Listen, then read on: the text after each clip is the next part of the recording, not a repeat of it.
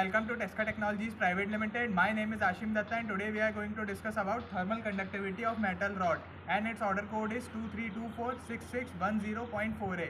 So in this video we are going to discuss about the components and working of this strainer. So this is the thermal conductivity of metal rod strainer. So here we are having the HMI panel, then this is the energy meter.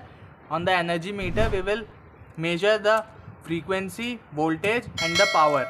Then this is the main power on off switch, then this is the LED indicator. So when we connect the control panel to the main supply, which is AC, so this LED indicator will indicate that the power is provided to the panel. So this is the another section of the thermal conductivity of metal rod. So here we are having, so this is the heating section.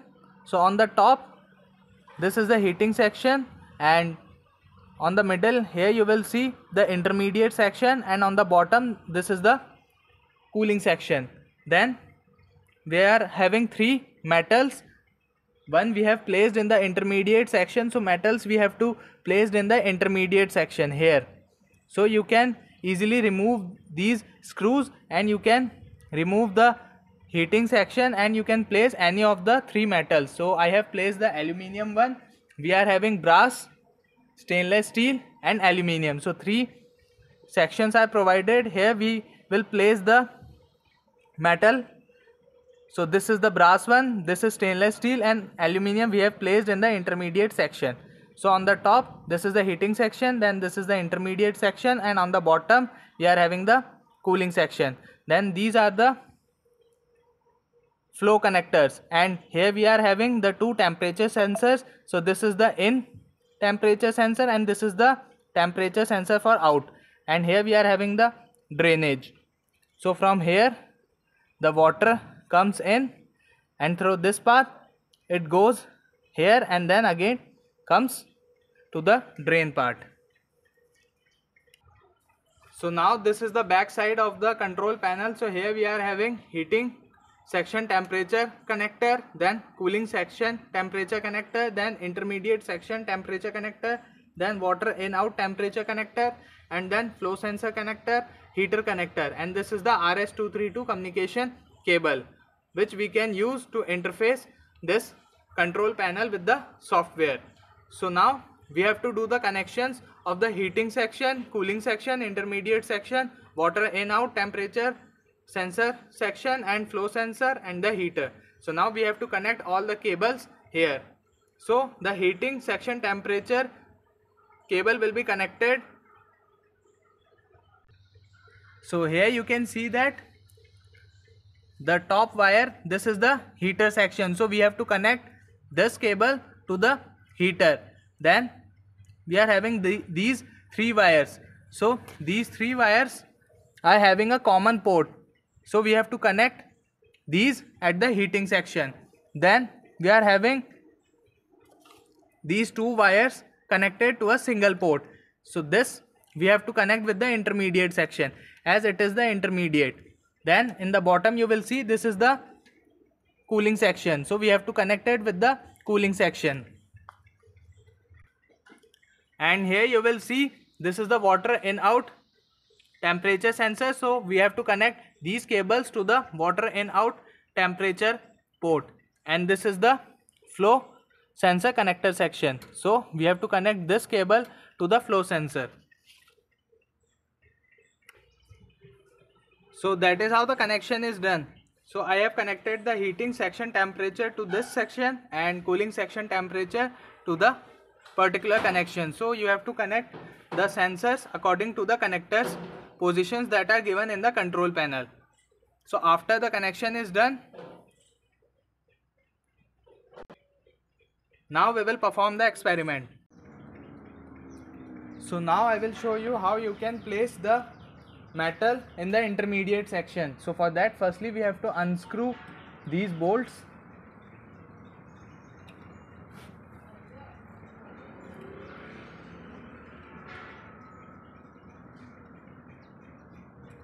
So we have to remove both the screws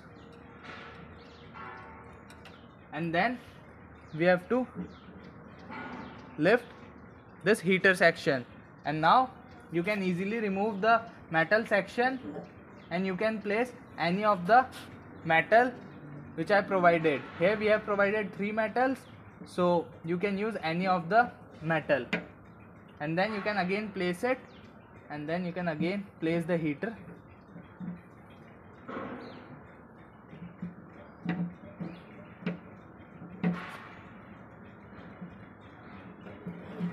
Like this, and now you can again screw the bolts.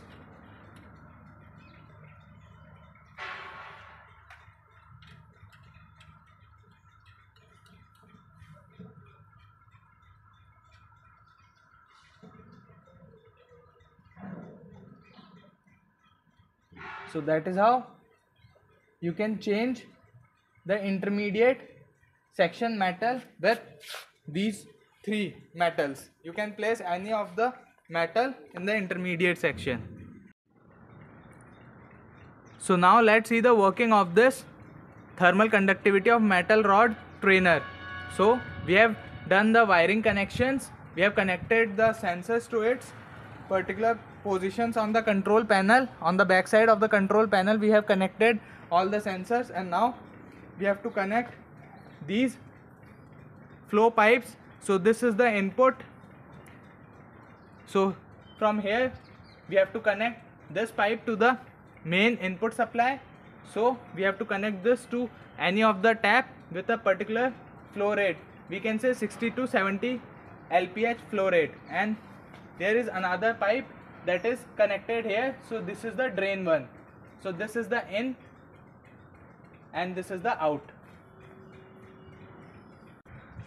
So we have to connect the in of this trainer to the water supply of any of the tap, and we have to connect this out to the drainage. So already we have connected the pipe from the out section, so you can place it at the drainage.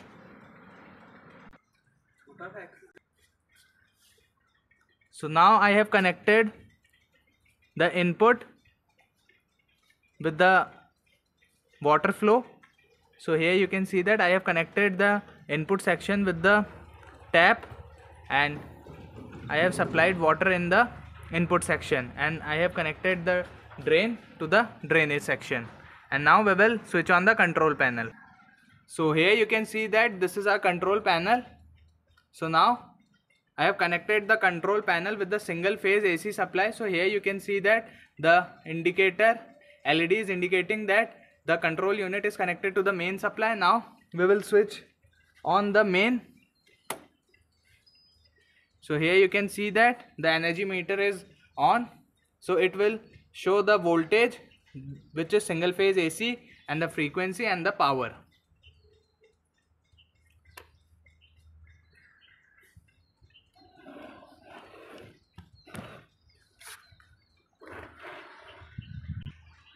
So now here on the HMI panel you can see we are having the heating section. Here we are having 3 temperature T1, T2, T3, which is showing the current temperature of the water, and this is the intermediate section T4, T5. This also shows the current temperature of the water, and this is the cooling section, and this is the cooling water input section, and this is the flow LPH section, and this is the voltage, current and watt, and this is the heater on off switch, and this is the heater intensity. So now we will switch on the heater, and we will set the heater intensity to 30.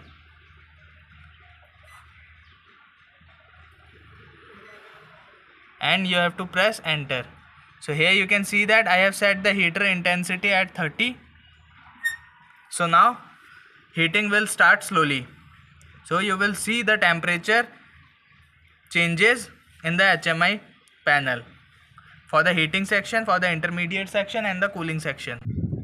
So now you can see that the temperature rises to 31 degree Celsius at the heating section, and at the intermediate section it is approx 26, and at the cooling section it is 33 and 23, and at the cooling water in out we are having the temperature 23.8, 24.8, and here we are having the voltage, current and watt reading, and on the energy meter we are having the power reading.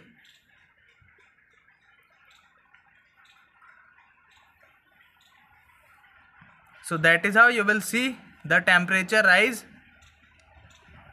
in the heating section. So now here you can see that the temperature reaches to 43 degrees Celsius. So till the specified time we have to take the readings that is mentioned in the manual. So now you have to take the reading and form the observation table that is mentioned in the manual. So after some time you will notice that the temperature will get steady. So it will take up to 90 minutes. So after that you will see the temperature will not rise and it will get steady.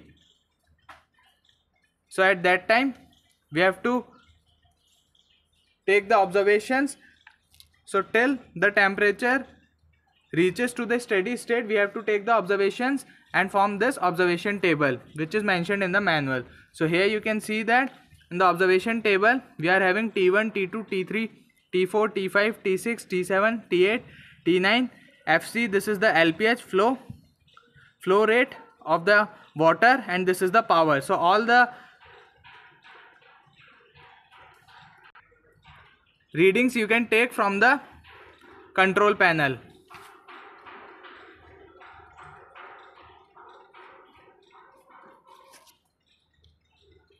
So on the control panel here you will have the T1, T2, T3, then T4, T5, then T6, T7, then T8, T9, and flow rate also defined, and you will have the power reading. So you have to form this observation table and you have to do the calculations. So that is how you can perform this experiment. So that's all the demonstration from my side. If you have any query related to this equipment, you can contact the Tesca Global website. You can find the link in the description. For more information, go through the manual. Thank you for watching this video. If you like this video, like, share and subscribe to our channel.